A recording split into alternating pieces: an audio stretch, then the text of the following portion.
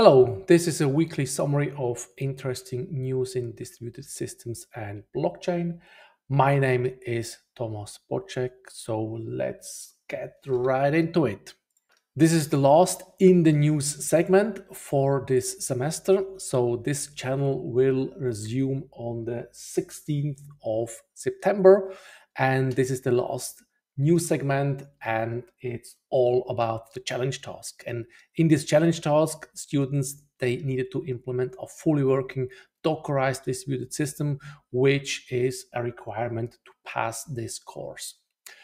There was a group that implemented, for example, a collaborative editor with CRDTs, which means that even the database there was distributed.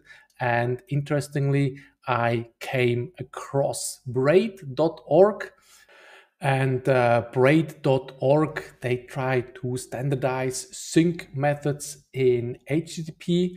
I'm not sure if this is a too narrow use case to be standardized in HTTP, but I think it's quite interesting. For example, here we see in the HTTP header the merge type. So quite an interesting project.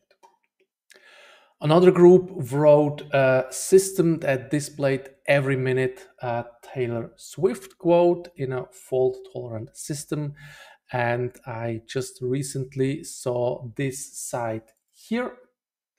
It's a teardown of a Taylor Swift wristband. And here we see how it works. So how you can control it. So with the Flipper Zero, you can control here the LEDs, and there's even a linked GitHub repository on how this works. There's also a nice website that sells these wristbands. It's Pixmob, and if every spectator has here a wristband, it can be controlled remotely with infrared, and then you can show interesting patterns here. Indeed, a very interesting hack. And another group implemented a redundant mail system with HA proxy for load balancing and rspamd, postfix, and Dovecot. And this group gained a lot of knowledge. And I just stumbled upon this Kickstarter campaign where someone is raising money to write exactly about setting up your own mail server. And this campaign successfully already collected around 30,000 US dollars. Here is the website, the Kickstart campaign, and this was quite successful. It's already 35,000 K, and I'm sure this group could write also their own book. Another news item that caught my attention that I need to comment on is this one here.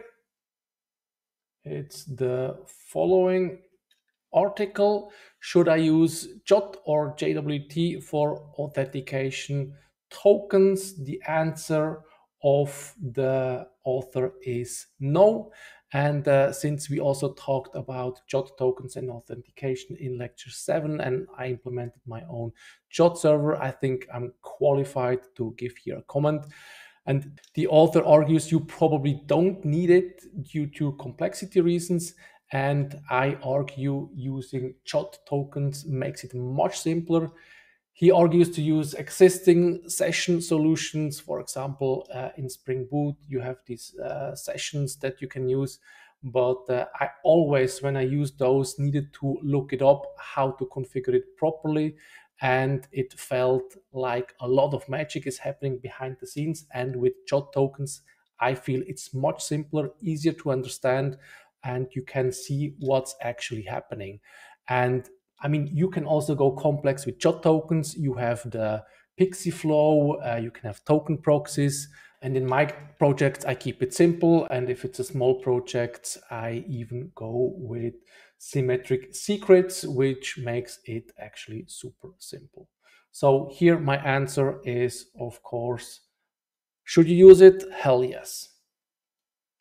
So enough about ranting. Let's reveal who's the challenge task winner this year.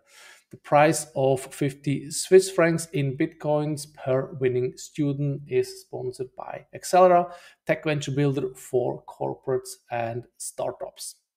I saw many great projects such as complete and redundantly working mail servers. This is the following presentation here.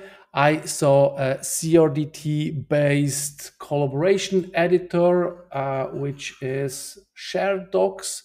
And I saw market sentiment analysis tools here, Market Minds, that runs the machine learning algorithms locally and can even give you a sentiment of those articles, and they even have a really nice layout. So I also really liked this a lot. And one group had a really impressive infrastructure with their own GitLab instance, and they deployed their project to their own Kubernetes cluster. Very impressive. So I had to choose one, and the winner is, I need some drum rolls.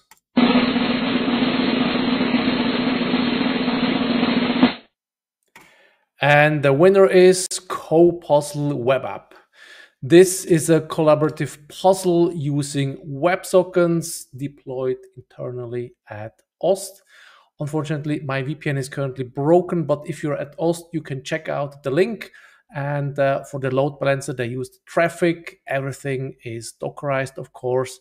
And for the front and back end, they used React with Next.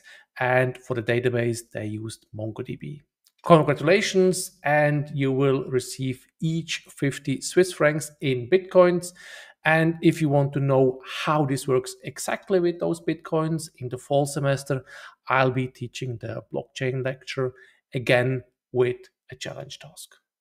So again, congratulations to Mischa Binder, Alice Klaus, and Nils-Robin Grob. So that's it for the spring semester, and see you in the fall semester.